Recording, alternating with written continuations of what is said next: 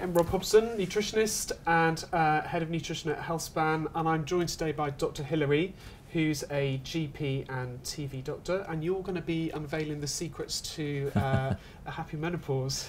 Well, yeah, menopause, it needn't be an unhappy time, and yet 50% of women undergoing the menopause never go and see a healthcare professional. They still believe that they have to suffer in silence.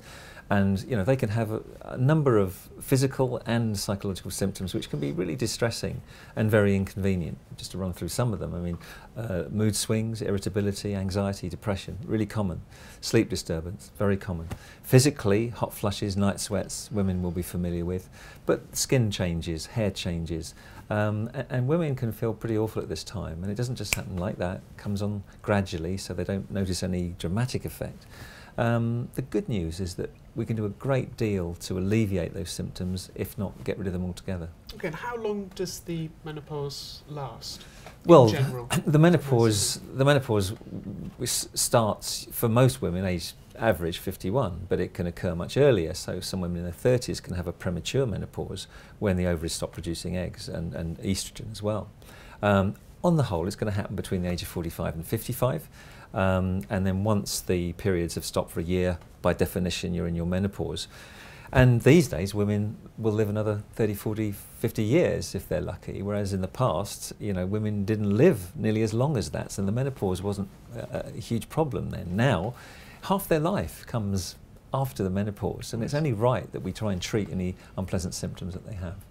And I get asked a lot of questions when I'm working in my field about perimenopause. I don't think many women are familiar with that term. No, it just means the period leading up to the menopause, which is 4 to 10 years before the actual menopause, when periods have stopped for a year. So during that time, the ovaries start to produce less mature eggs, the estrogen level is beginning to decline, and you're kicking in with those hot flushes, those night sweats, and mood swings. You know, you might feel lack of confidence, anxiety. Those kind of subtle symptoms, they can occur for many years before periods actually stop. That's the perimenopause.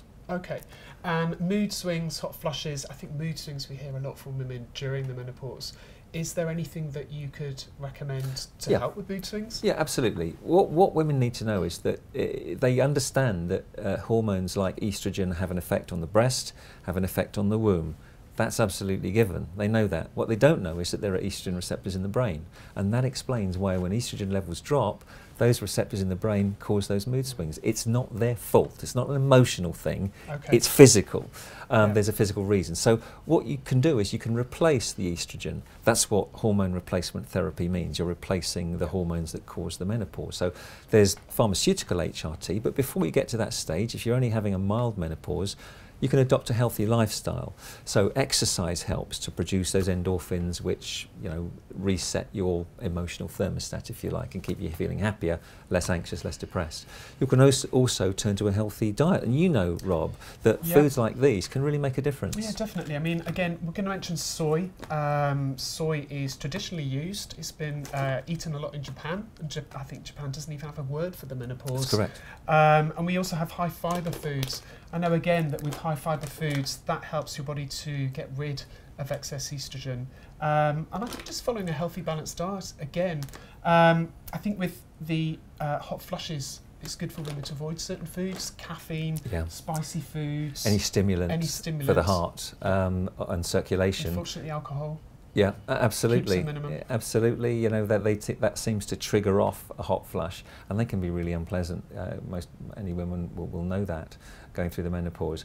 So what you eat has a big bearing on how you feel. And then if your symptoms are affecting the quality of your life, you don't have to live with them. You could go and see your doctor, talk about HRT, which comes in the form of tablets or patches for the skin or gels.